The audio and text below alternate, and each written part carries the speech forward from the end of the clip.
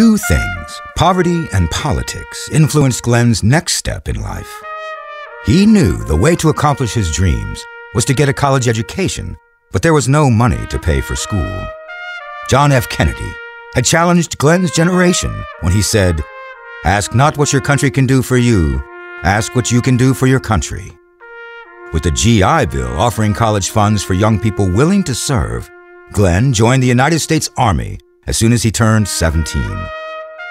He did his basic training at Fort Leonard Wood in Missouri, and the following year was sent to Korea to serve with the 1st Cavalry Division along the DMZ between North and South Korea.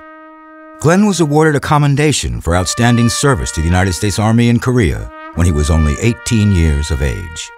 It was in Korea where he first began to work with abused children in an orphanage near his post.